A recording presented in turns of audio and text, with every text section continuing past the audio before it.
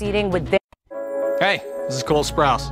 Catch an all-new episode of Riverdale this Wednesday at 8, 7 Central.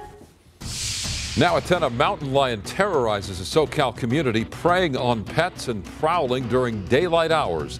The big cat's confrontation with police. Plus, a thief captured on camera swiping wallets at a local Whole Foods, and police don't want you to become the next victim. Then shocking new details about a Riverside County teacher accused of having sex with an underage student. What we're learning about a very revealing Snapchat video. And the Dodgers are just one win away from the World Series. Tonight's victory and the historic game that fans have been waiting decades for, now on the news at 10.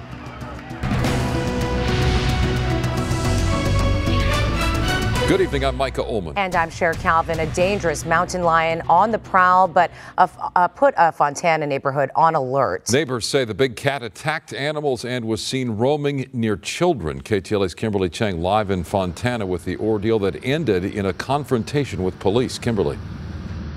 Micah, Cher, this happened in a highly populated neighborhood. Now, the resident who spotted the cougar said it didn't appear aggressive when they saw it, but police say it lunged at them, and that's when they made the decision to kill it. My wife was looking out the kitchen window and she saw something, and I said, "It looks like a mountain lion." This is a picture of a mountain lion.